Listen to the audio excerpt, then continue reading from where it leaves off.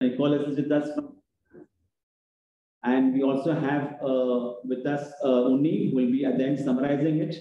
And with this purpose, we have had this webinar. I'm sure that this webinar will be very useful. Maybe after the presentation of one, we can have a short question answer. And the second, we'll have a short question answer. Then Uni will try to sum up this entire points that we have discussed today. So now I will request Dr. Matthieu to start your presentation. Yeah. Okay. Thank you very much, Dr. Karim, and I would like also to thank Dr.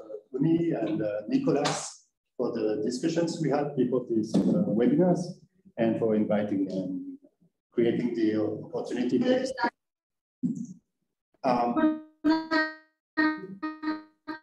We'll just see the presentation to start. So basically, the topic of my talk would be quite simple. It would be looking at ethnobotany through the lens of anthropology. Just the idea here would be trying to see what kind of insights, perspectives could bring anthropology when we do ethnobotany, basically. So some of the elements that we talk about certainly seems obvious to some of you, of course, because we are talking about culture, knowledge, and so on. So many of you may be aware of that. But I think it's good also to put the things down and look at what's happening. So move the board back to the first one.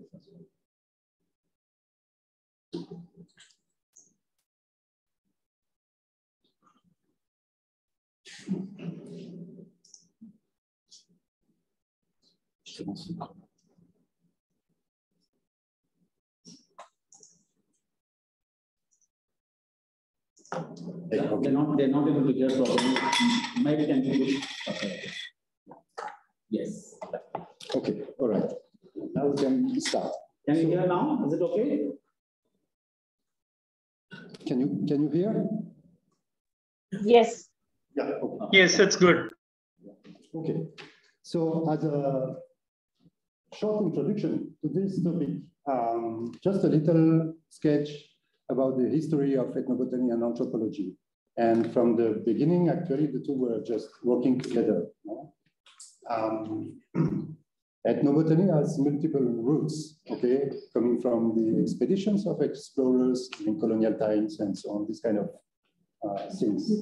But the relations with anthropology was very strong from the beginning, okay? Just one example coming from France. One of the founders of ethnography in France was Marcel Mauss in the beginning of the 20th century. And he wrote ethnography manual, which was for his students who were about to go to the field and document different communities around mostly French colonies, okay? And in this ethnography manual, he is just listing that documenting the use of plants in agriculture, in collection, gathering, is a key component of the description of society. So ethnobotany was just part of the ethnography, general ethnography.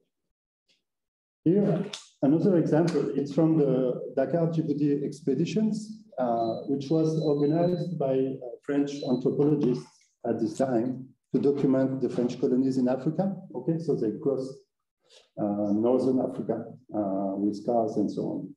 And here, interestingly, what they did was actually also documenting a lot of ethnobotanical elements. Okay, so documenting plants, trees, and also animals. I mean, ethnobotany and zoology were working together.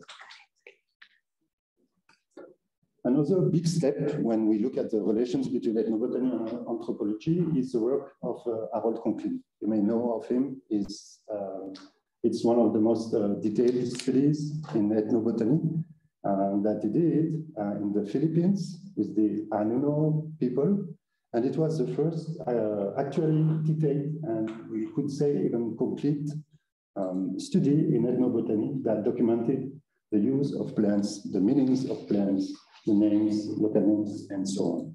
So it was kind of a turning point because with this study, Conklin showed that contrarily to what people were saying before that, the local knowledge systems are organized, rational, logical, efficient, and so on. No? So it was kind of a change when we did this study, and it inspired a lot of people after that. No? So another important point, moment in this history is what we call the cognitive turn, or the use of cognitive anthropology, and the big use of ethnobotany that these people made. Okay, so there the idea was not to document the use of plants and names and so on, but to look at the way people were thinking and organizing the natural environment. No? So the one key researcher there is Brent Berlin, of course, who has been looking at the system of classification of local people. So in Mexico mostly, but there have been studies also in Amazonia.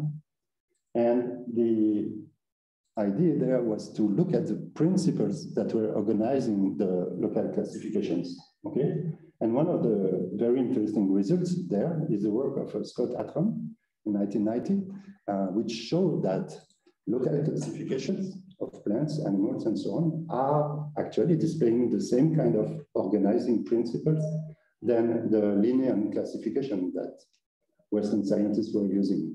Okay, so he showed that actually some of the principles to classify, to put hierarchy between taxa, you know, in a classification of plants or animals, would be quite similar from one classification system to the other. So here it's very interesting because it shows that kind of how ethnobotany has been really efficient for anthropology and theoretical anthropological research. No, it was like it's a common feeding movement between the two. So now I go about like more general reflection about how we can think about anthropology, ethnobotany, along several lines. Okay, we cannot discuss about everything because it's so rich, and we could discuss during days about the relations between the two. But I try to focus on some specific points.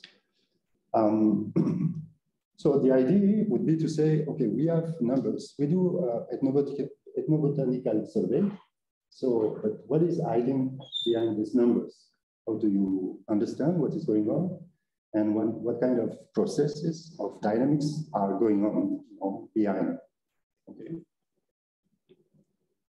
Anthropology, if we define it like, or summarize very roughly, like the main thematics or the main study point of this discipline, we mostly focus on meanings, in what kind of meaning people give to their actions, to the actions of others, interpretation, and so on. Okay, what kind of meaning they will give to some plants, to some animals, animal behavior, whatever. A second big dimension that social anthropology studies is social organization, the social relations. What makes a social group live together, and what kind of interaction exists. Another one is power relations, politics. Okay, what happens in a village? Who has power over someone, etc., etc.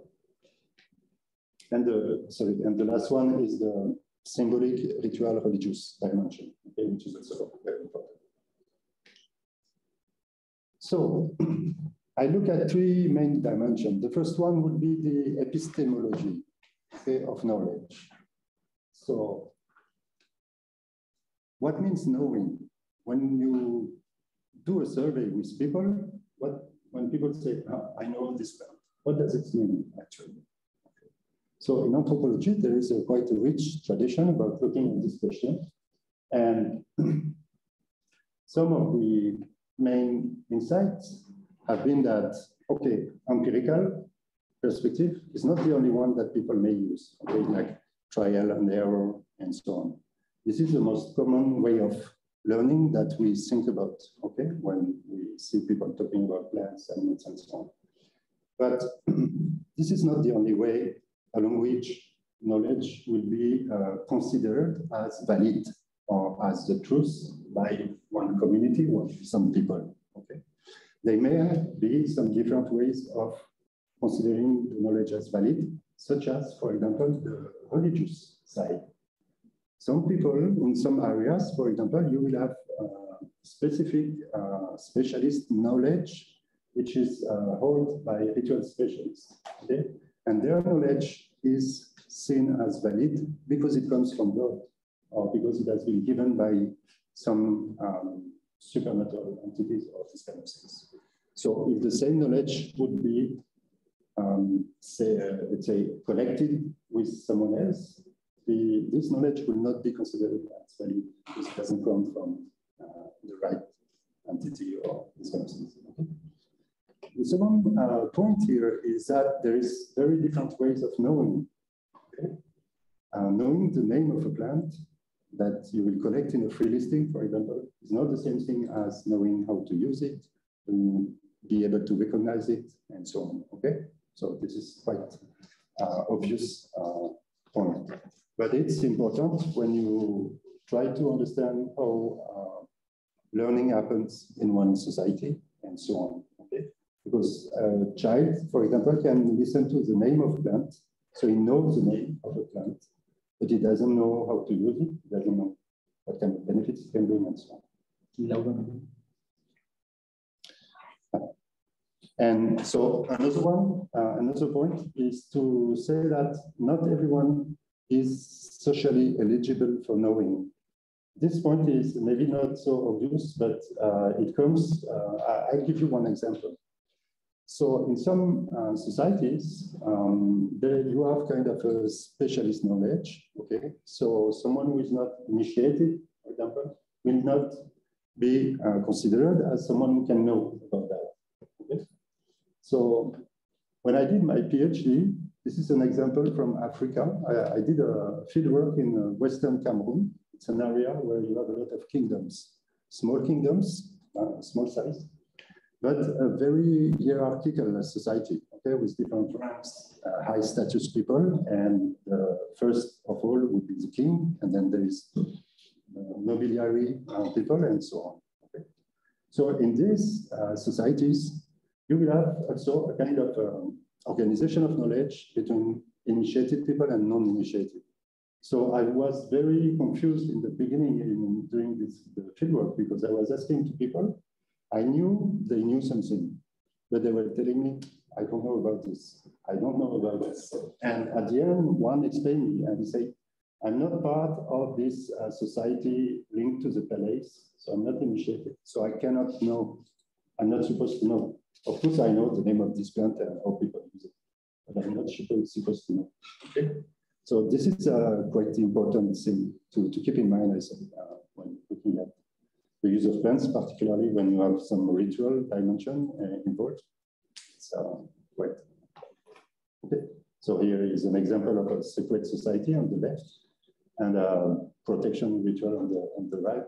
And it is typically the kind of knowledge that people use to do these rituals is related to secret plants and so on. So not everybody knows, are supposed to know.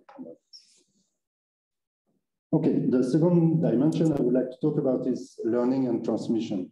Okay, there is of course many ways of learning, of transmitting knowledge. First difference would be between what is written, what is oral. Okay, it's obvious. When you look at Ayurveda or Siddha tradition, some written things, so it exists for the maintenance of knowledge and so on. It will have some impact.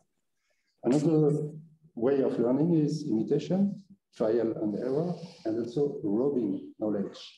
There have been some very interesting studies in anthropology made on the way people were learning to do some specific crafts, okay? And in some situations, the students will not learn directly from the teacher, okay, from the master, for example, but he will have to steal the knowledge.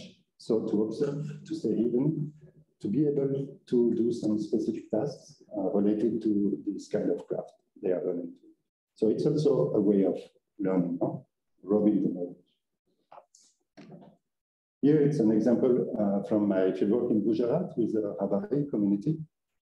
It's a kid with a goat. So his parents are not telling him, you know, to deal with the goat, you have to do that, you have to do that. They give him a goat with a rope and say, you take care of her during 2 hours. And he has to learn what he will learn with experience, no? So he was fighting with her because she didn't want to move and this kind of thing. It's a way of learning. Another way of looking at transmission patterns would be to use the Cavalli-Sforza model. I don't know if you know about this. He proposed kind of simplified ways of transmitting knowledge.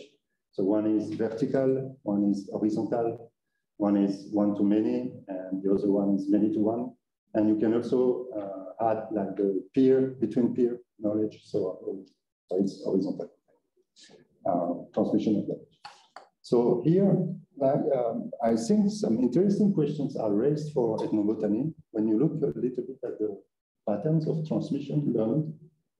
That, for example, when you do an ethnobotanical survey with one community, there will be a written record, probably, of this of the knowledge you document, okay? And then it will have an impact, probably, on the dynamics of transmission of knowledge, no? Because the next generation would be able to refer to this written record of knowledge and so on. So it is something that could be taken into account. Okay, I just skip and go to the next. Okay, this one, it's maybe the most important, but most obvious. It's looking at the social organization of community, of a group, of a village, okay? Because you will see in many works, research in ethnobotany, but not only, that people assume that, okay, this community, they are associated with this livelihood. For example, the Rabari, okay, there are shepherds. So everybody is supposed to know about shepherding, okay? It's like putting a kind of a big name or big quality on a community and then assuming that it is homogeneous. But it's obvious that you will have a lot of differences between individuals in one specific setting.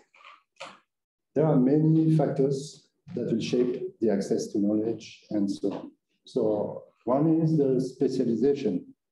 With plants, you will always find some specialists, can be related to rituals, some Guruji, some Pujari, whatever, no? Some people who knows about specific plants and so on. And then you have the non-initiated people who knows about other plants, maybe. Okay, it's one thing. The other one is, of course, like all the social factors that you may take into account. Gender, because very often you have a labor division, okay, between men and women, obviously, so people will not know the same. Age groups, and what is not often taken into account is about kinship and residence group. You know, like families, extended families, have an impact on the transmission of knowledge. So sometimes you have differences in the same village with people having the same occupation between families, because inside of the family, some specific use, knowledge, etc., are transmitted. Okay, so you will have some diverging bodies of knowledge according to kinship groups, and I will show you an example just that. And also, one thing is to see what is favoring transmission of knowledge, but another is to look at what is impeding knowledge flow, okay?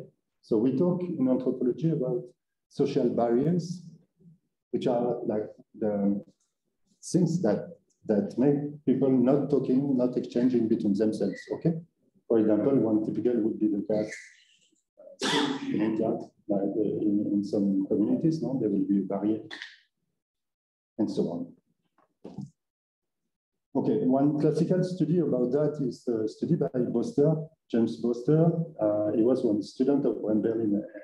He did a very interesting study with the cultivation of cassava with one population of Jivaro aguarona in Amazonia, okay, in Bolivia.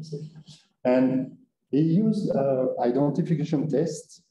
Okay, so he planted 2 different gardens, test gardens, one with 64 varieties that were identified by people, 64, okay, different, and one with only the 12 most common or most cited local species now. And so he asked all the people in the village to go through and to give the names of every type, okay, every taxon, every specimen. And he analyzed this data afterwards using cultural consensus analysis. I don't know if you know it. It's a way of it's a quantitative analysis looking at the similarities between people. Okay. So what he showed with this study that there is a difference between men and women. Okay, may seem obvious because mostly women, I think, were involved in cassava cultivation. You have difference between women according to age. So old women will know better than young women. Okay. But also he showed that there is difference between residence groups and kinship groups, meaning women living in the same neighborhood will know more the same, okay, about the varieties and so on. Okay. So it's one way to look at that. The other one is an example from my own work in Gujarat. So with the Rabari community, I was talking just before. So in this case, it's quite interesting. So it's you say it's a community which is in a transition because animal keeping has been a specialty of this caste. It's a caste actually before, and they are famous in Rajasthan. They are called the Raika. They are famous for camel herding, for example. Okay. So, but the livelihood has changed a lot in the last decades, even century, you could say. So nowadays, you have maybe 20% of the people who are still involved in nomadic mobile sheep keeping. Okay. And the other members of the community are sedentarized, doing farming, driving, whatever. I have a few numbers. Here in blue, you will see the number of people who are becoming sedentary, and you see that the trend is quite strong. Now it was in one village. And down on the figure down at the bottom, you will see like the new livelihood that people do when they sedentarize. So you'll see that some are still involved in animal keeping, but it will be different, like cows, buffaloes, for example. But some also do labor, of course, night guards, security guards. So I've been working mostly with the mobile people, okay, the ones still involved in sheep keeping, and they are, we could say, almost purely nomadic. Like they move almost all the year. Okay, they only spend 1 month close to their village during monsoon, but otherwise they are moving all across Gujarat. So when they move, shall I go? No, I'll go back. When they move, they are organized in migration groups, which gathers several households. Okay, so you will have 2, 3, 4, 5, 7, 10 different households together. Each household each family has one flock, one herd of animals. Okay, and they go together. So they go together because they save money, there is a scale economy question, but also because they can help each other and they can resist to external threats to the group, okay? Sometimes some thieves are coming to get some sheep. So if there are 10 families, they can defend themselves better, okay? But the interesting thing is that this collective group, this collective life, social life, is the main basis for knowledge transmission in this community of shepherds. Okay. From an external point of view, you could look at them and think, oh, the Rabari are shepherds, so knowledge must be more or less the same for everybody. But in fact, when you look at how they live, so there is one migration group with people live together during all the year. No? There are 20 people, they share everything, they live together all the year. So they share knowledge and they learn together. You take a different group, it will be the same. They live together and they stay together. And the groups are stable from 1 year to the other, which means people, sometimes some people will stay during 20 years migrating with the same friends, colleagues, and so on, okay? So it is one of the bases of knowledge transmission. These groups are mostly based on kinship relations. So it will be 3 brothers and some in-laws, and they will get together and they will stay together to migrate, okay? But there is trust and so on, there is no issue. I'll go quickly on the details, but we did a study on 4 domains of traditional knowledge, okay?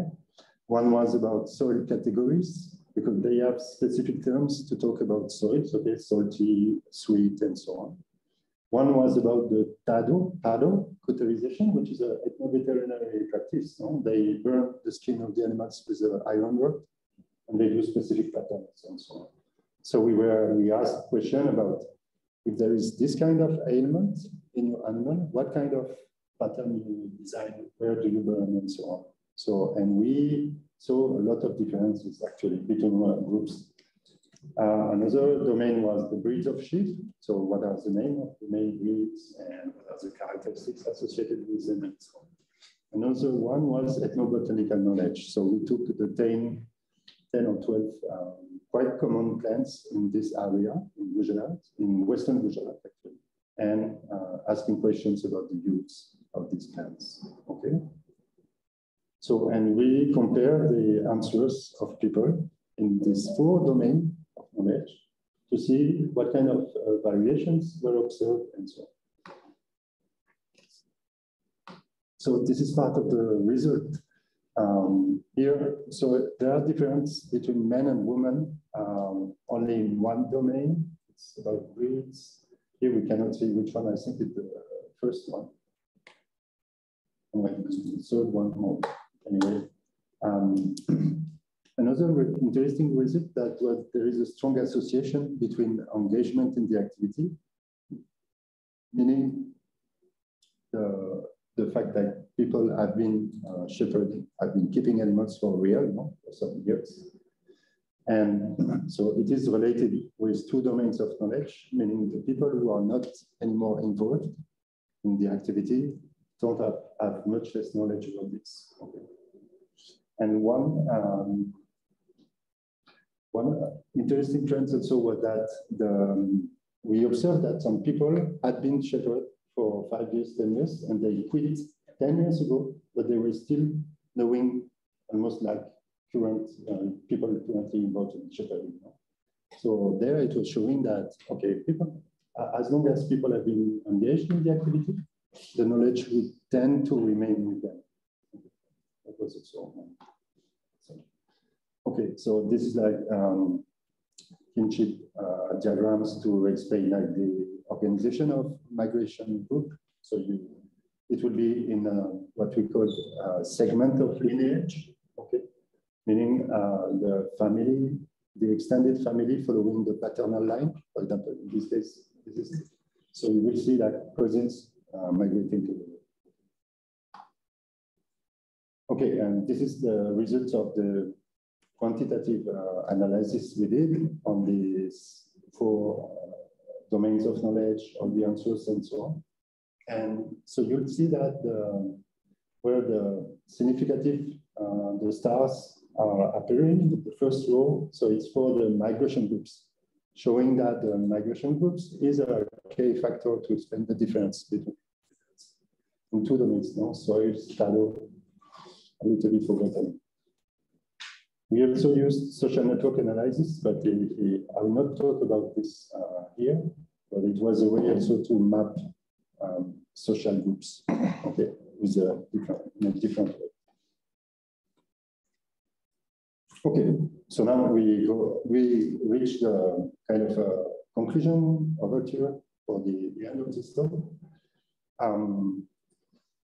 So anthropology and ethnobotany definitely have some rich dialogue to conduct, and they are actually the relations exchanges are ongoing. A lot of researchers doing that, but I think it can also be increased again and so on.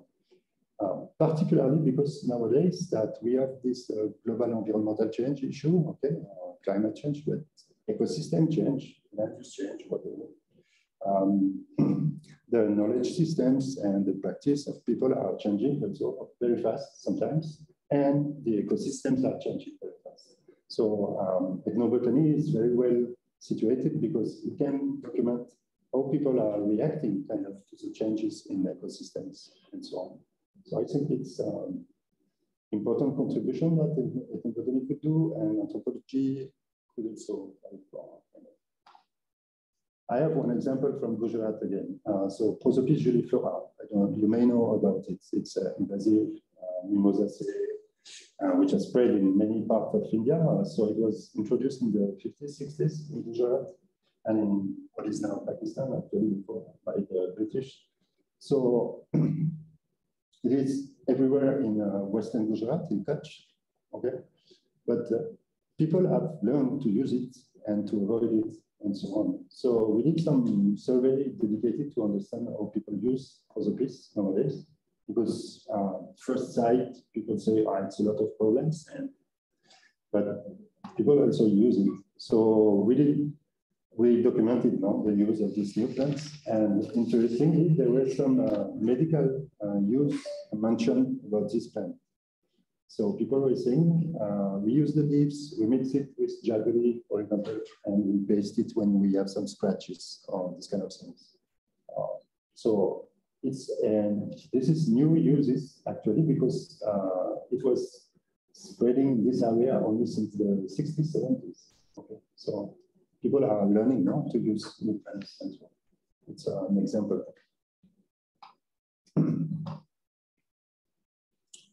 Another big question is the relation between scientific and indigenous knowledge. We all know about that, no? But the debate is still going on.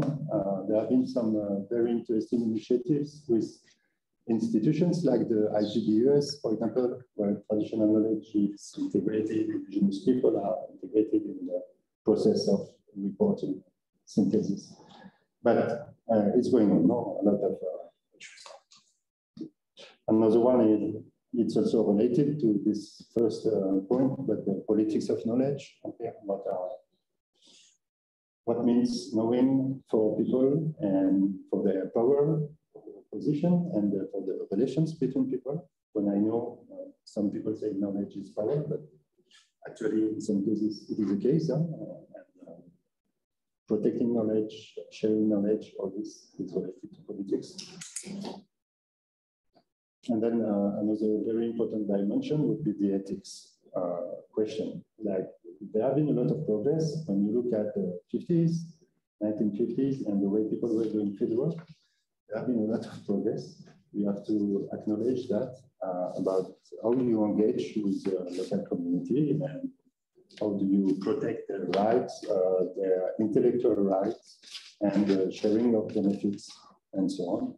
So it's also a question where dialogue between anthropology and ethnobotany is very rich, and will be continue to be that. Okay, and that's it for this. Thank you. Thank you, Matthieu. Thank you very much. I think before taking questions, we'll go to the next presentation, and then we'll take questions. Sure. Yeah, Nicolas, you can just start here. Then can just change it. Thank you. Thank you. That's very good. Yeah. We'll go to the next presentation. Yes. Meanwhile, Dr. Nicolas can introduce yourself and yeah. Sure. Thank you. Thank you very, very much. First, I would like to thank Dr. Karim here for making and organizing this seminar.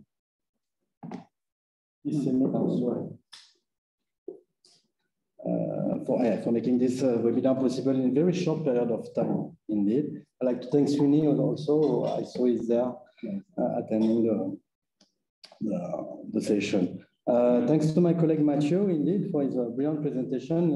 I'm also an anthropologist. I have got some interest in ethnobotany as well. And I must say I could not present much better the links between anthropology and ethnobotany, even the roots of ethnobotany, which was indeed in part of the anthropological and especially ethnographic immersion of researcher within local population, and plants were really present, part of the ethnography. So just based on what he has just presented, what I will do, I will try to even extend the link between anthropology and ethnobotany by shifting to ethnoveterinary, and even by adding and challenging an essential component that I just I'm working on in my research, is the animal knowledge. So what should be the role of animal knowledge in the constitution of co-production of a medicinal human-animal system of knowledge? So this is a really challenging question, and so my intervention today will be more based on case study. It will be based on the research on a 2 years project I conducted in Laos among the Taileu community and their relation with elephant. And my main intention was actually to reflect on the links between environment and health, with biodiversity and cultural diversity. So what I will do is that I will just present a bit of this fieldwork, this specific approach as well, before presenting some result and hoping to launch a discussion on all those things. So I should move here. No. Which one? This one? The first one, sorry. Okay, yeah. So, no, first, I initially started conducting ethnographic studies on the practices and medicine and care on walking elephants in northwestern Laos as part of an anthropological project on the pathogen. And initially, I was intrigued about the local perception of elephant disease, and in particular, elephant tuberculosis. That was an emergent zoonosis, actually a reverse zoonosis, because it comes from human to the elephant, or via the cow, buffalo, or bovine, and etc. And when I start conducting this research on the local perception on the disease, and I was also had a particular interest on the prevention, and so that the veterinary practices by the locals.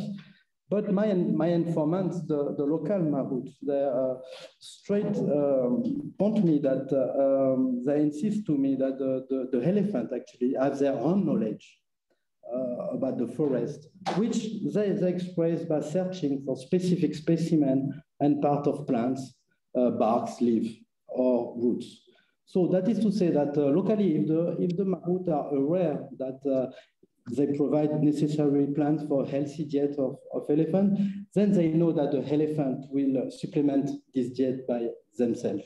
And indeed, by conducting my research and while working and traveling in each other company, elephants will draw on diverse and abundance of vegetation they encounter across a variety of space.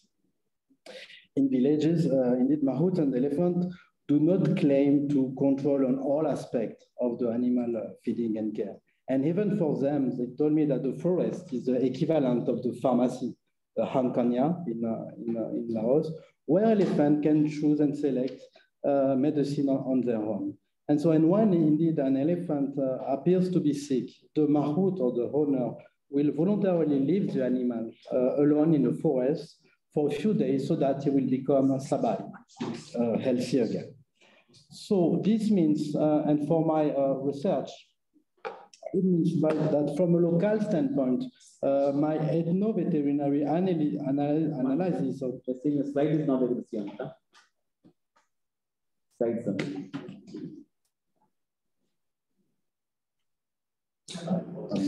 Just a minute, yeah.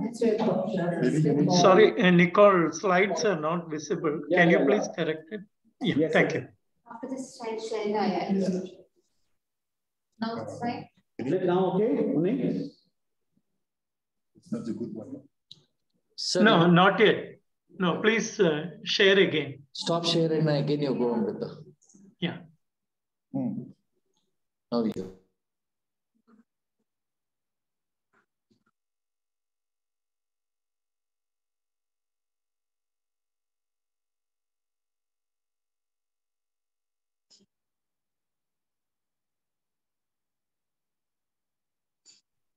Yeah. Please put on full screen mode. Thank you.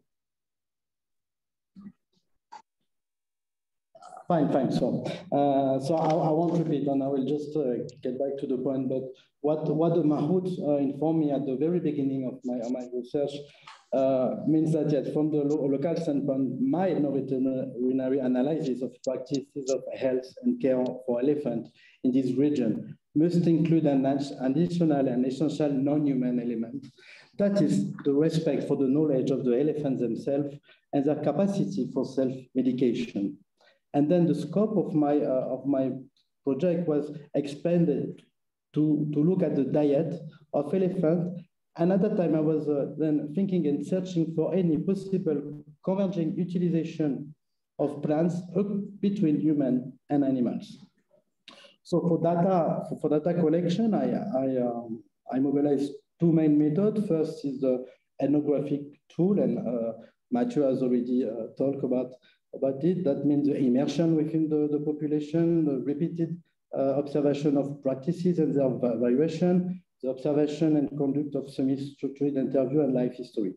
And second, I also mobilized the tool and method of ethnoscience, including ethnobotany and ethnozoology. And so today, then drawing.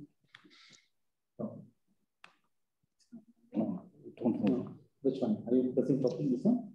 One? Mm-hmm. Yeah. You just click on one, select click marketing. Mouse click marketing. Now the moment. Yes, that one, the second one. Yes, thank you. So just to give me the plan. So drawing on and I will present my Mahout elephant ethnography. I will first report on a set of local practices as observed by the Mahout on the elephant health with an elephant health specialist. And this observation, you will see, will highlight the similarities in human and elephant treatment, both in terms of ritual medicine, as well as in terms of remedies medicine of plants medicine. Then based on this observation, on my observation on the elephant diet, I will focus on specific plants to forward that hypothesis that medicinal knowledge is also co-constructed and shared between human and elephant. So the conclusion indeed will try to highlight and open discussion on the existence and the possibility of a multi-species system of medicine and care between human and elephant, which is a topic which is at the center of the One Health concern and all what the major issue we are facing currently. So let's start with my first part, the local knowledge on elephant. I won't be not too long. Yeah, in Laos, the village elephant benefit from a management and care system that involve the mahouts and animal owner. And moreover, depending on the nature of the symptom encountered by the animals, they can call upon some specialists called the Mo in Laos, but more generally in Thai language, the generic term Mo refer to any person and with specific talent, knowledge, power, in particular doctors, magicians, astrologers, or fortune tellers. So some of these specialists, the Mopi, carry out their treatment via incantation or some mantra, and other specialists, the Moya, they will cure by the use of plants. Ya is the generic term for plants in Thai. And so in order to distinguish between these two aspects of the therapeutic treatment of elephant, I will shortly present the distinction of what I will call now the ritual medicine performed by the Mopi and the remedies medicine performed by the Moya. One slide was before the sign. No, before. Oh, sorry. Just one before. Oh no, yeah. Sorry. Yeah, we can move on. Sorry, I just got confused now. Yeah, that's right. All right. So I will just, and I won't be too long on this ritual aspect, but the symbolic treatment of human and animal is also part of for me, is also part of the ethnobotanical research and what we're also doing in anthropology. So this is what we don't only focus on the plant effect, but we also focus on the what the people believe and the meaning of what people are doing, just like Matthieu was saying, and the symbolic efficiencies of the ritual make a lot of sense for the local. So this is totally part of our research in ethnobotany also as anthropologists. So in Laos, the everyday relationship between elephant and the mahout is highly ritualized. The local spirit called the Pi are believed to be omnipresent and in everyday life. And human, like elephant or any other animal, must be sure to live in harmony with them in their daily routine. And for example, in the evening when the mahout leaves the elephant in the forest after a day walk, he will inform, obviously, the spirit of the forest, the pipa, and the god of the soil and the specific territory to inform about the presence of the elephant of the animal for the night, asking to taking care not to be bitten by snake or any bad evil, etc. So this ritual specialist is part of the medicinal system of the elephant, and he will intervene through the life of the elephant. At the time of the capture of elephant, when the capture was still practices in Laos, he was there to ensure that the wild captured elephant will come to the village and will not bring some bad spirit within the village. At the time of the training also of the elephant, he will also be present. Moreover, actually in Laos, each elephant lives under a specific household, and so it will be also protected by the household spirit, which is individual in each household. And whenever an owner leaves his home for several days to work with the animal in the forest or for any other purpose, he has to inform the spirit of the house to ask protection for him and for the animal. Since we are on this, since we are on this slide, finally we'll reach it. This is on the occasion of the New Year, the Pimai in Laos, and elephants celebrate the Basi, what we call the Basi ceremony.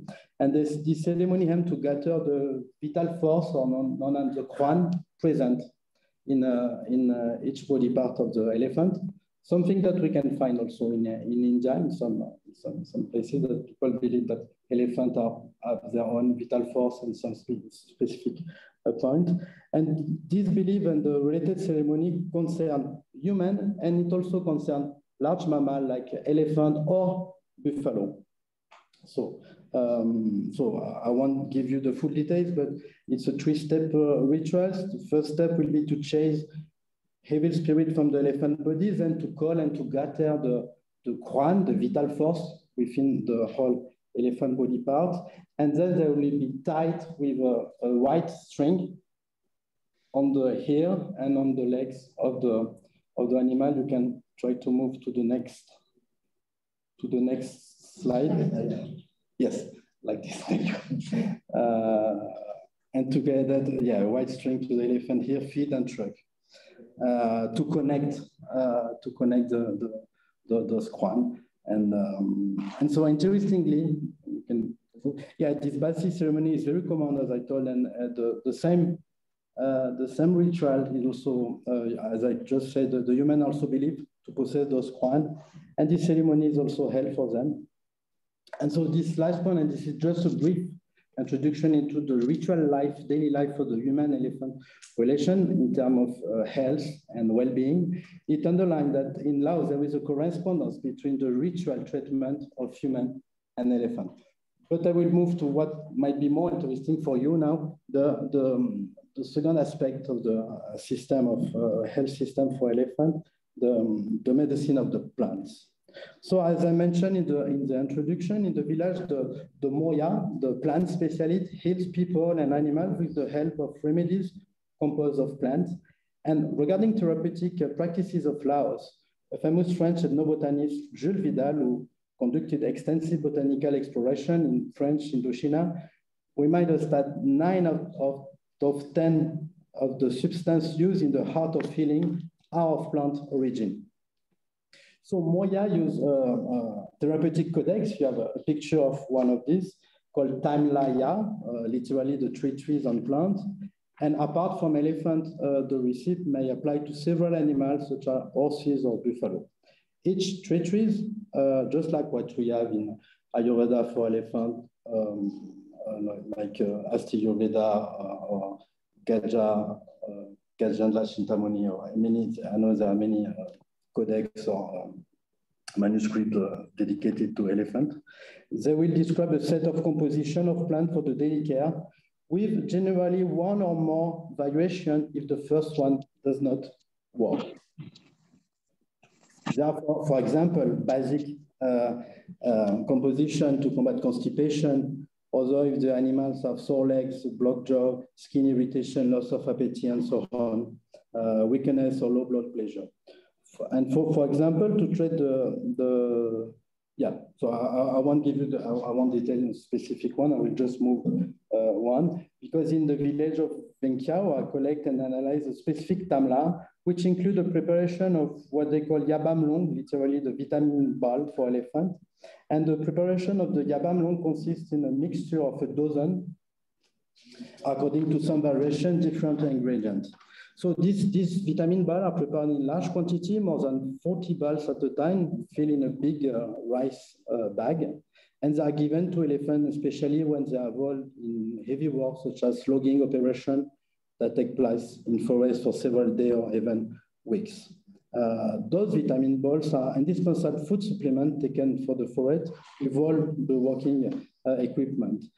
And apart from this one, I just put here, they also have some preparation for different purposes. For example, when the animal becomes too strong or when he will enter into must. So to prevent the must, at the first sign of the must, when they see the flooding, they will prevent and give some specific preparation to calm them and to waken them, called the MACFAC, have the name. So as you can see, drawing on their immediate environment and taking into account the health condition of the animals, the Mahout from Laos, where I was working, have developed a unique form of ethnoveterinary knowledge and practices. However, while the information presented so far indicate a local system of care regarding the day-to-day primary needs of elephant, one aspect of this system includes, and I just mentioned in the introduction, the ability of the elephant to maintain their own health.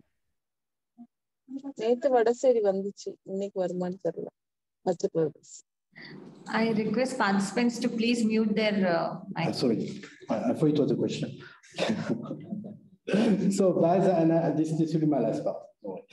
Based on exploration of the diet of elephant in situ in the village and the surrounding forest, the following and last section will report on this ability granted to elephant by the locals to select and consume specific plants on specific occasions. So we can move one. Yeah, thank you.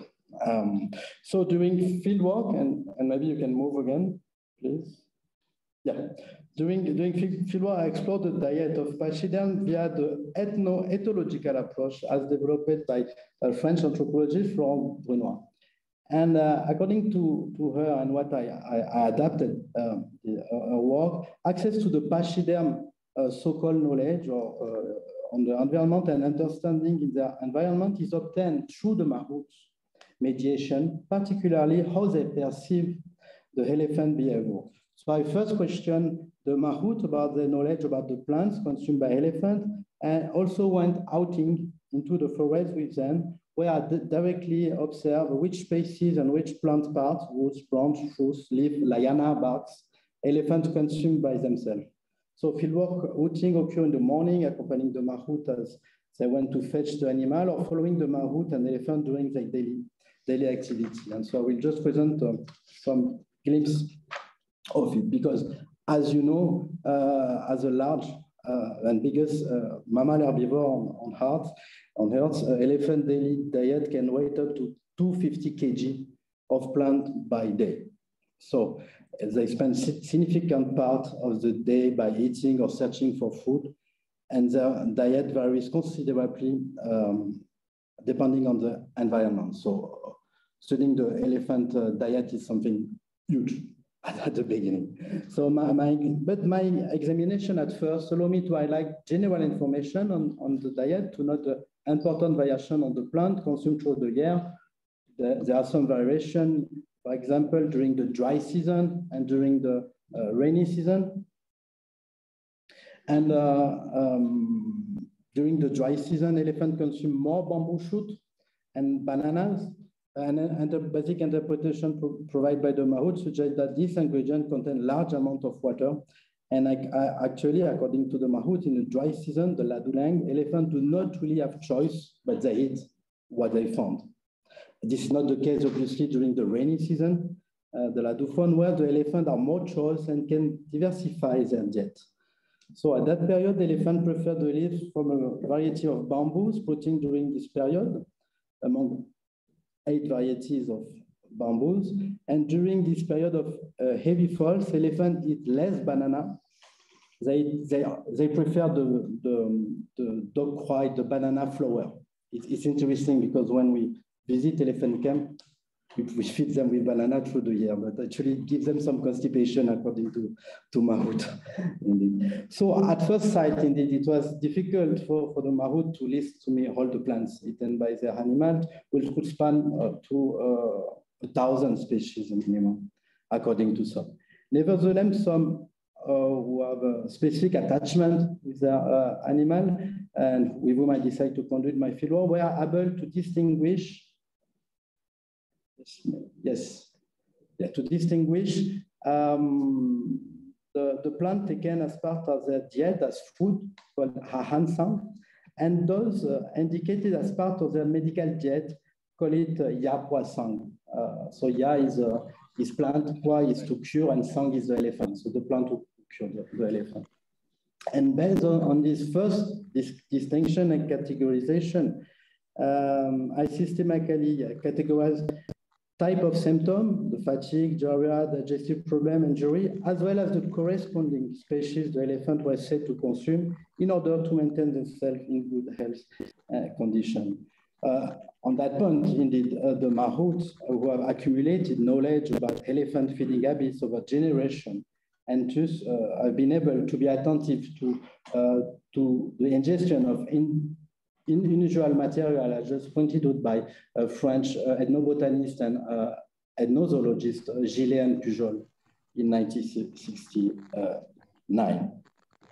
So I will just present two specific plants that came back to me repeatedly because they caught my attention, because the first will afford for the hypothesis of real practices of self-medication for the first, and the second for potential sharing of knowledge with humans for the second. So the first of this plant is a liana, or wooding climbing plant called Juanamne, the Mucuna pruriens. And the owner was quite clear on the reason was why this elephant consumed this plant. Actually, this liana is available through the year, and it's a very common plant. But the owner has remarked that his elephant consumed this liana only once a year in December at the time of changing the season, and that he took only 10 bites of this plant. And interestingly, because they also renting the elephant seasonally to work in a tourist camp and all, and since he's working there, he got some deworming injection, actually, when he worked in those elephant camps. And the owner noted that since he has been working there and has been being vaccinated for deworming, he has no more seen his elephant taking along this bite. So indeed, a rapid inquiry into the available literature highlight the fact that this Juanamne has some deworming in. So that was for the first example. We can move to the second one, the Macrunta. The roots of this plant have indeed proven some virtue against diarrhea. It's also a very common plant that we can easily find in relevant literature, because several ethnobotanical studies, and in particular, again, those of Jules Vidal for Indochina, suggest that the roots have antimicrobial, antioxidant, but also anti-malarial and anti-inflammatory properties. So interestingly, in a village where I was working in Banha, former elephant owner, 82 years old at the time of my research, shared to me an interesting anecdote. He recalled that an afternoon in the forest with his elephant, he noticed that the elephant belly was particularly swollen. And despite his command, the elephant did not listen to him and didn't want to go back straight back to the village. The elephant actually, he told me, seems to be looking for something in the forest, which he has found when he saw this makunta, small tree, because the elephant eat the roots of this one. And at the moment, before he found this makunta, Chanti was not even able to climb and to sit on his elephant. The elephant does not allow him to sit on.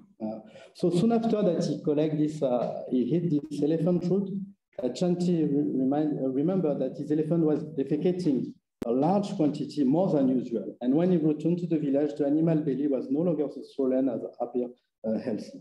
So actually, makunta is well known also to the Mahouts and the Taylor community I met during my survey. And on several occasions, the plant was mentioned as one of the remedies given to the elephant in case of diarrhea or dysentery. But Mahouts are also familiar with this makunta because they take the leaf of this trunk and boil it and take it as a herbal tea against diarrhea. So here we also have the connection. So we'll just shift to my conclusion now.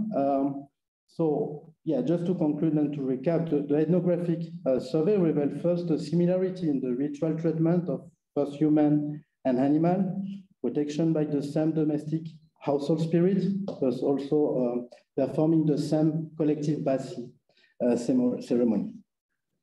On the other hand, the collection of information on elephant diet revealed a possible convergence of plants used between human and animals, such is the case regarding the makunta.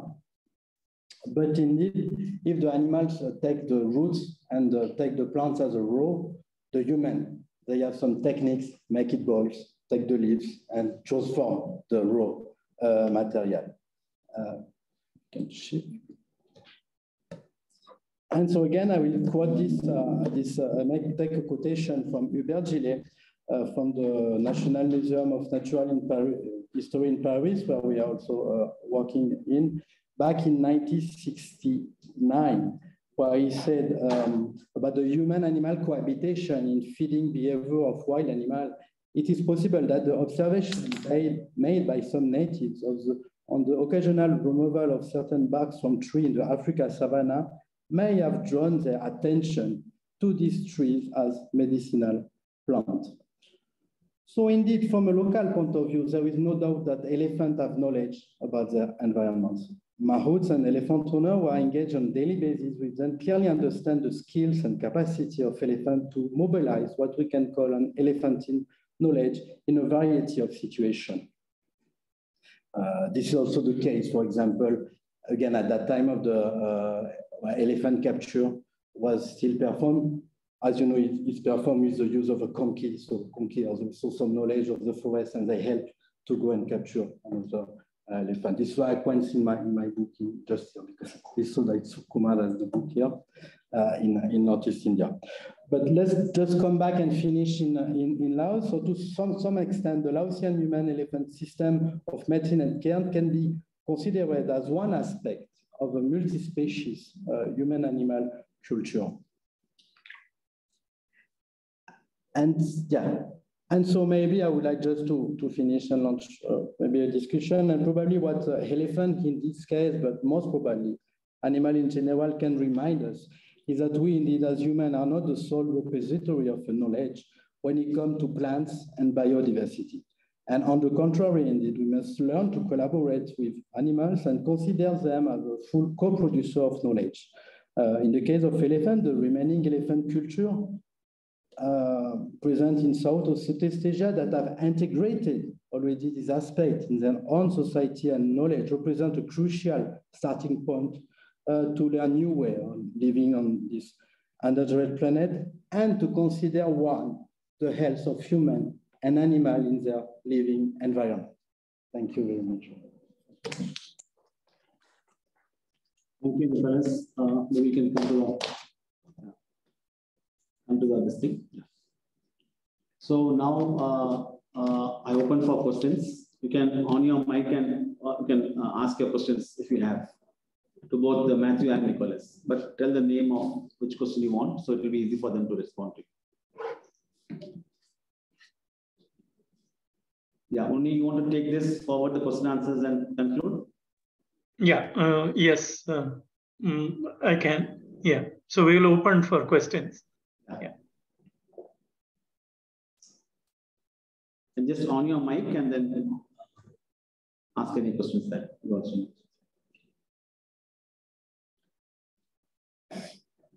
Yeah, I have a question, Nicole. Why did you select Lao as your fieldwork area? What was the motivating factor? Oh, actually, as you know, I did my PhD in India, in Arunachal Pradesh. And so just I got this opportunity to move to Laos for my first postdoc. And I must say also that I did this during my PhD fieldwork was in Arunachal Pradesh, and yeah, it was a bit rough, I must say.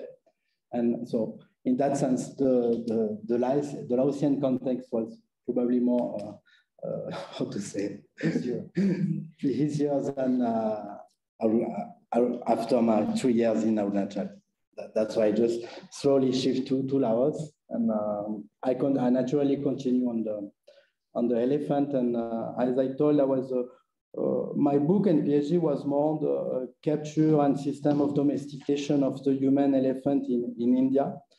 But then I shift to the health issue, which was underrepresented in my PhD, and I really wanted to. I had this intuition indeed that the mahouts learn a lot from the elephant. That's. Hi. Thank you. Sorry. Yeah, please go ahead, Divya Srinivasan. Yeah, hi. So I was wondering, so most of the observed behavior and the knowledge imparting that happens between the mahouts and the elephant is obviously from domesticated elephants. So they're captive populations, right? So is this something that the mahouts are also aware of, that there may be some change in behavior and diet in terms of the elephant that is captive as opposed to the wild elephants? And is that also something that they factor in as part of the knowledge imparting that happens? Or is this something that they completely regard as part of elephant behavior as such? I mean, obviously there are factors like social stress and ecological stress and those kind of things, captive stress, that might be influencing the elephant behavior in terms of diet choices as well. So is that something that mahouts are also, is that a factor that they consider as part of understanding elephant behavior and knowledge, and trying to sort of as part of the knowledge exchange that happens? Thank you. Yeah, thank you. Yes, you are right. First, the research was conducted about. I don't use the term captive elephant because this is not the term used by the local population. So they call them the village elephant, the sangban, and indeed, yeah, they got it from this village elephant, and. But indeed, I got this is another subject actually, so I won't dig much in this. I can encourage you to maybe to read my books, or I can send you some documentation, because the elephants they capture, they do not capture a newborn elephant actually in the forest. They capture 5-year-old elephants actually, and within this 5-year-old, those elephants already know the forest because he has been taught by its so-called wild mother. So when they capture an elephant, they will never capture a juvenile one. but they will capture an elephant that knows the forest, that already knows the forest, and that already spent time with wild elephants in the forest. In that sense, I will not say that there is no stress and no harm and no change about living within the human in the village, but it's kind of totally different. I'm not talking about zoo elephant or elephant born within a human hand. Okay. And so this totally have some impact also on the level of stress or etc. But the reason behind this is also because those forest elephant, born forest elephant, bring it to the village. They will also be able to help the human to go and capture another elephant, which is nowadays not into practice, but also to navigate into the forest with the human, because an elephant born into the village will never go alone in the forest. Right. Thank you. This is another check on domestication. This question is for both of you. Like you have, what kind of difficulties and all you have faced? Like, because not all the people are willing to share their traditional knowledge. I've seen like they don't like to share. It's like their community, they should be there within themselves only. So what kind of difficulties you have faced? Like you said, you were in Gujarat and you were in Arunachal Pradesh and so on, etc. So what kind of, and how you tackled it? What kind of difficulties? Very good question. It's it takes time actually. This is what we call in ethnography. We call it this approach phases. You know, stage in research. It's like you have to, through some first contact, go to get to know some people and then build a trust relation. It takes hours of discussion, explaining what is the research, just explaining what is research, and then what is your own research on, you know, and all these kinds.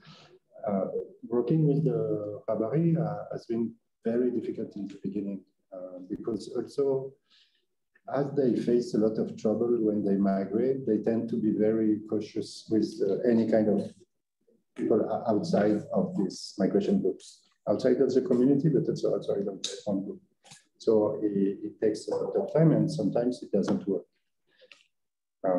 After spending 3 months in one village, for example, in Kutch, we were able, with the one student who was with me for translation at the beginning, we were able to talk to, I don't know, 10% of the village to have actual real interviews.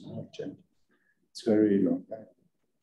And we did also like this prior informed consent in some cases, but not written, because written was associated to any kind of official documentation and so on.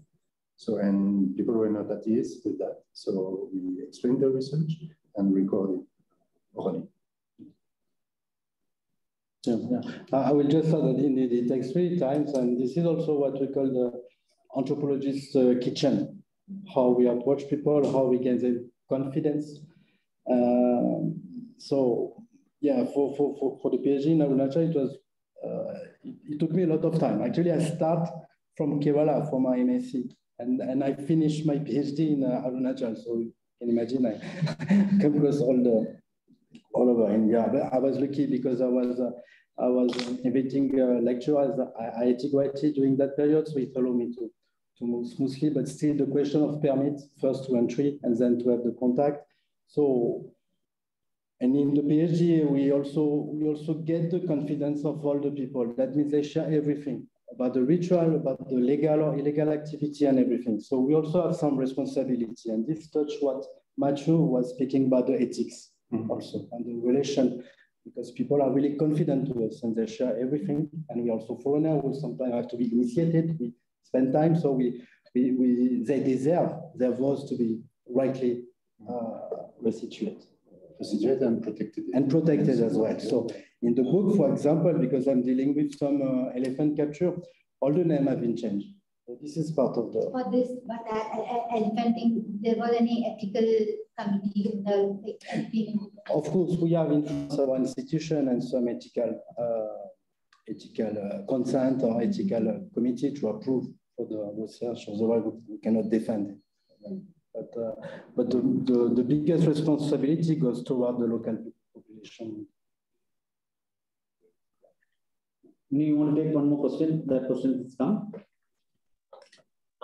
Yeah, I think Dr. Peters had a question. At a time when Western science is doubling down on its hegemony on knowledge, what is the future of the idea that there is multiple ways of knowing?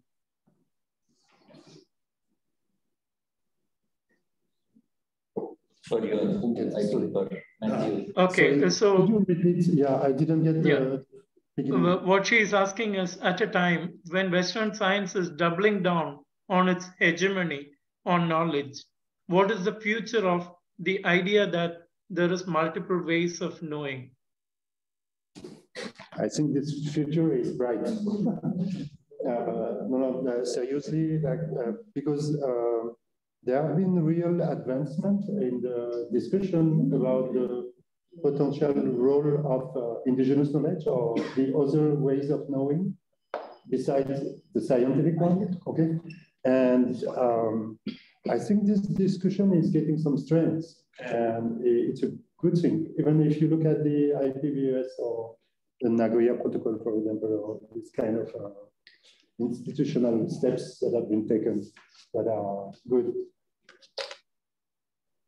Yeah, of course, science becomes hegemonic, but it is, I mean, it has kind of always been since the 19th century, actually. And I don't know, the situation is not so negative, I think. Yeah, thank you. I think, we are hopeful, definitely. And IPCC and IPBES, if you look at, definitely there is much more integration on multiple evidence base and so on. But there is still that hierarchy. So I think things are changing, but yeah, we are hopeful. Thank you. I have a question to Dr. Yeah. I noticed that in your slides, there was a mention of Dr. Marco Madera. So he's an archaeobotanist, right? Yeah. So I want to know how much of your own knowledge, of your research findings that are complemented from archaeological work. Yeah, okay. I've been working with Marco Madera for one project. I was doing a postdoc. Is it the same as Western Pakistan? No, that they are currently they are working in Western Pakistan. Yeah. So before they were working in Gujarat, and they had a case study. And the idea, they actually hired me as a postdoc in one of their projects to study contemporary pastoralists to understand what was going on before, no? In the transition phase of Neolithic and so on.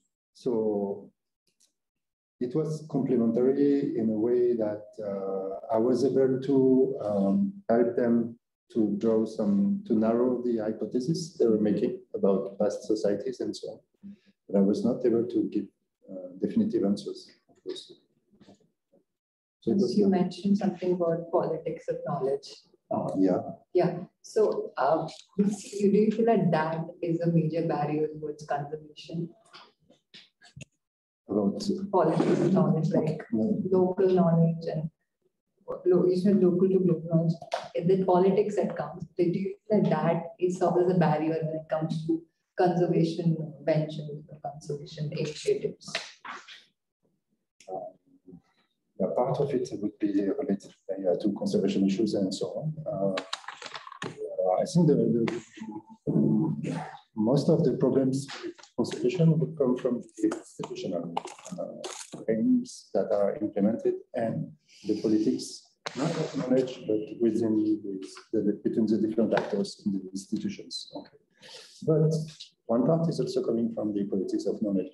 For example, during colonial times, the management of natural resources was only based on the Western countries' science, okay? So people were applying what they studied about French forest to Moroccan forest, or to, in India was the same, no? The policy for forest management. So it has to see this politics of knowledge and so on.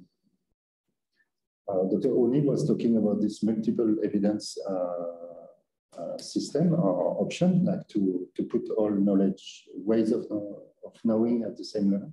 I think it's a very good way of thinking about that. Last question.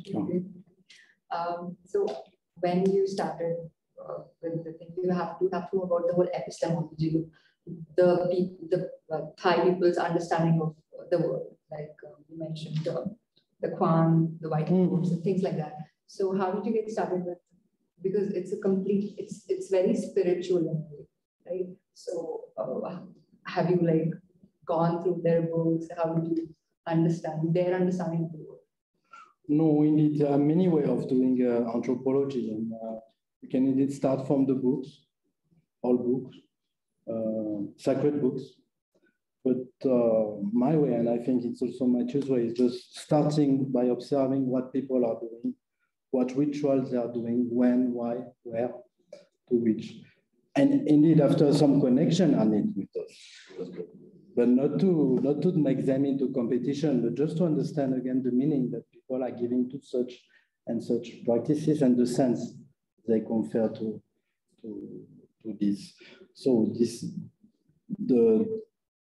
religion has been a big topic in anthropology. So we also enter into the fieldwork by studying and asking about the rituals. Ritual are still part of the daily life of many people, especially in, I don't know much in India because I haven't been working in India for some years now, but in Thailand, in Vietnam, or in Laos, any interaction with any plants or any forest also goes to the mediation of some rituals, of even a single plants to immolation of animal. So ritual, and this is actually what my communication also wanted to push, that there's not only the efficient botanic side, but behind this, they say a lot about the people, what people are thinking and practice, also linking the spiritual with the pragmatical things of the daily life. Yeah, so I don't know if it's just correct or not, but yeah, that's it. Okay. Yeah, thank you. Thank you, Nicole and Matthieu. There is one more question. Sorry to interrupt. What is the role of ethnobotany in cultural landscape conservation and regenerative development? Shall I repeat the question? Yeah, what is the role of ethnobotany in cultural landscape conservation and regenerative development? Yeah, ethnobotany and more widely like ethnoecology, for example, would have definitely an important role to play in this kind of things as the basic thing to do for cultural landscape conservation would imply to understand the way the management of natural resources that is implemented by local people and the interactions of people with plants and so on. So yeah, of course, that would definitely be something. Yes, definitely. Okay, Nicolas, I have two questions for you. Shall I? Yeah, please go ahead. You have worked in Arunachal Pradesh as well as Thailand. Right now, we are working on ethno-veterinary medicine in relations to elephant. Is there any literature you come across in Thailand to say on traditional practices literature, which can correlate between the knowledge system existing in the community to the literature side, or vice versa? One question. Second is, how do you validate these practices which are existing in the community for a better promotion of this knowledge? So, thank you, Dr. Kumar. So your first question was linked to the existence of literatures. Yeah, from Thailand or even from Arunachal Pradesh, the geographical areas I'm asking. Indeed. Yes, indeed. So this also a kind of big challenge indeed, because, and as you know, there's different kind of valorization in knowledge in India. You have the right hand Brahmin knowledge. You have the engineer knowledge, like we can say, specialized knowledge. And you have what we can call unknown, undocumented, unvalorized local knowledge. So you have at least oral tradition. Can call it traditional indeed. And so those kind of knowledge are really poorly documented. They are very far, no connection with the highly knowledge. And our work indeed is to document at first those knowledge. But as anthropologists, we also have some ethical responsibility, and we are not also, and because we have also to protect it. So we are not also here only to push this knowledge at the forefront. So because we also have some concern about what we do, about what people share and do. So, but just trying to, to document, because this knowledge is getting lost. This is because this is orally knowledge, and Matthieu was also mentioning, and transmitted from one generation to another by orally, or even without anything. If you remember, this small Rabari was learning by himself with the God. So how can we define to which extent are we authorized to highlight this knowledge? So these are also kind of ethical questions we're putting. And of course, we're trying to, I found some manuscript, and I'm working also on some manuscript that was in Thailand, and those manuscripts are written in Pali. So it's the equivalent of Sanskrit here. So even for the local Mahout, he will not do anything with the, but okay, we'll consult the specialist, he will learn from him, he will make some kind of hybridization also. He will look at his elephant. So one interesting point is, and this is something I wanted to say, that knowledge is always a dynamic and ongoing process. So it's very difficult to block or to stop also knowledge. So yeah, these are major concern, and especially because we are working with those so-called unknown, unvalorized knowledge also. And this is also, I believe, and I'm sure Matthieu will share this, part of the responsibility. And maybe just to go back to what Dr. Oni was saying about, I think, and maybe due to the COVID now, we are no more in a vertical transmission of knowledge, but we are even more on a horizontal way of knowledge. So maybe that was what we're pointing on, the multi-scaling way of transmitting and sharing. And we also have to be attentive also to the role of the biodiversity and animals, and to include them within this local, horizontally sharing knowledge. So this may be what I will say. And just briefly on your second question that I forgot.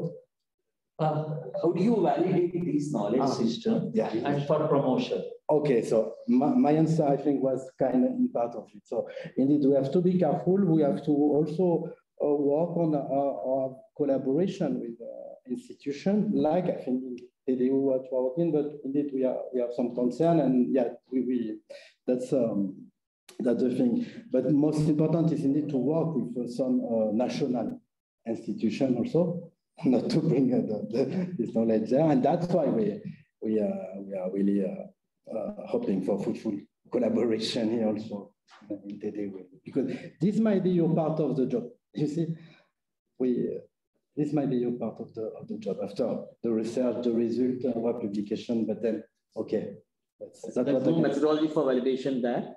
Now you are saying that we had to link with the national institutes for doing this. Sure. If at all, if it is that. Yes. This kind of things. Want to add something? Yeah, but then validation is always going back to the question of the politics of knowledge and so on. No, it's validating traditional knowledge through the lens of scientific knowledge.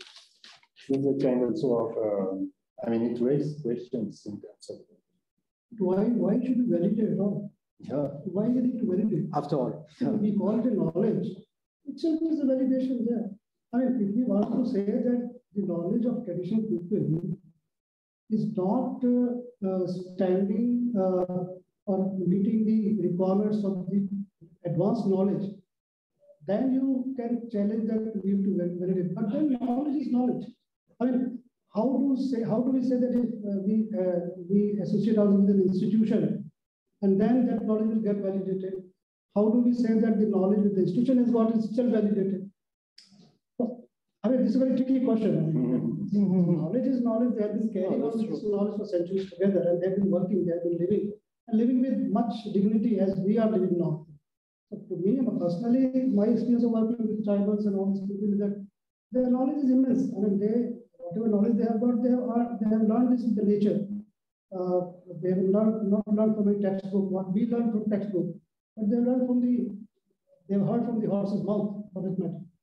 So, I don't know. But if you want to convert that knowledge into some other knowledge, in its pure form, it is a knowledge. But if you want to convert that knowledge with something else, then it will come into a separate form, which is not traditional knowledge. That knowledge you need to validate. That you have to validate, because there's loss in original character. In the case of promotion, sir, then the validation is promote. See, the knowledge is getting promoted automatically. We're going to say that the tribal I contacted about 10, 20, 30 years ago, that was the starting point of the knowledge? No. The knowledge which I interacted with, knowledge which I got from the person whom I interacted 20 years ago, he must have got from 20 years ago from somebody. Somebody must have got from somebody. So it is getting promoted. Now, if you feel that promotion means only adding something else to that and then develop something else, that promotion is different. Promotion is, just like vestigial organs in our body, if any organ is not useful, it dies down automatically, it becomes vestigial organ, no use. Similarly, knowledge, had that knowledge been not of any use, why it would have been there now in existence after centuries? It's there within that community. When we want to take from out of the community to give it to the other community. You want to convert that knowledge into something else which can be used in the larger communities. Yeah. So that's where to add to what you said, again to what Sir said, if you're taking traditional knowledge and using that knowledge, for example, using a plant to say to form formulation which can be used for mass benefit, or that if you're using it for a different population and you need validation or sort of certification, this will work for that. So that validation has a different meaning. That validation does not mean certification of that knowledge, that that one is correct or not. No, not that validation. No. Yeah. Can I intervene here? Yeah, only come. We are running out of time. We are, I think, 35 past 3.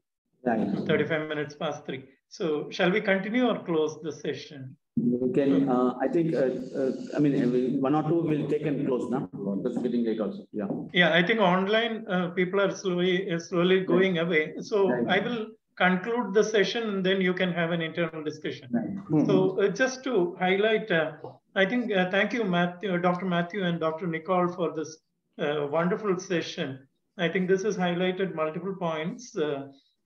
From Matthieu, I think the main message was how social organization and power structures decide variation in knowledge, and we don't have a kind of a static entity as a knowledge system or anything. It's very dynamic. It's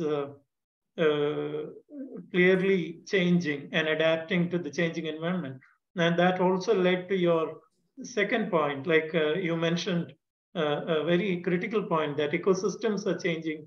The cultural organizations are changing, the social organization is changing.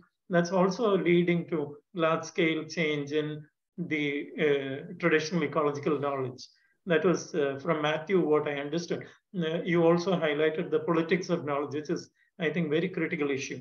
From Nicole, I mean, thank you for sharing this understanding of co-creation of knowledge. And I think what a shared meaning that communities have on whether it is symbolic aspects or actually really tangible elements. So you highlighted through examples of Yapu Agsan, how even animals can indicate what is probably good for healing and health and so on. So co-creation of knowledge and extending this anthropocentric view to a kind of more planetary centric view of thing. That's what you highlighted. And I think I would just try to highlight 3 strategic points out of this webinar, which is wonderful, which has highlighted so many dimensions of expanding ethnobotany. The first point being that I think especially in India, the biocultural lens of understanding of knowledge through this ethnographic and biocultural lens has not been so much highlighted in ethnobotany. And I think that needs a clear attention. That is a first message. The second message is that, and you were discussing that the validation, the terms that we use in creating evidence base for the knowledge. And I think in TDU, we have been very carefully using the term assessment, not validation, because there are multiple ways of knowing. There are multiple meanings attached to this knowledge in different communities. So there are, as Professor Atul mentioned, there are internal methods of validation. Otherwise, why at all it exists in the community after so long period of intergenerational transfer. So it's important to understand this and appreciate this. When we started the documentation assessment program, we had tried to do this anthropological lens of being very sensitive to both the content and the ethical dimensions of knowledge, and who has the right to own that knowledge and so on. So I think we need more and more capacity building through our academic programs to look at this, the ethnographic lens very carefully and applying it in ethnobotany. That is the second part. The third and the last point, I think both Nicole and Matthieu come from the CNR system and the French research institution. So it clearly also points to the collaborative research and networking that we need to do. And I think those 3 points I wanted to highlight. So thank you all for this very interesting session, and we'll continue this as a dialogue. So with that, I hand over to Dr. Karim to thank and close the session. Thank you, Nick. Thank you very much for concluding the session. So I think nothing more. I really thank all the participants and both Matthieu and Nicole for spending the time within this frame that we have come to India, especially Nicole. And he's leaving now in 2 days? 3 days. 2 days he's leaving to France. So I thank, and Matthieu is our well-wisher from the start.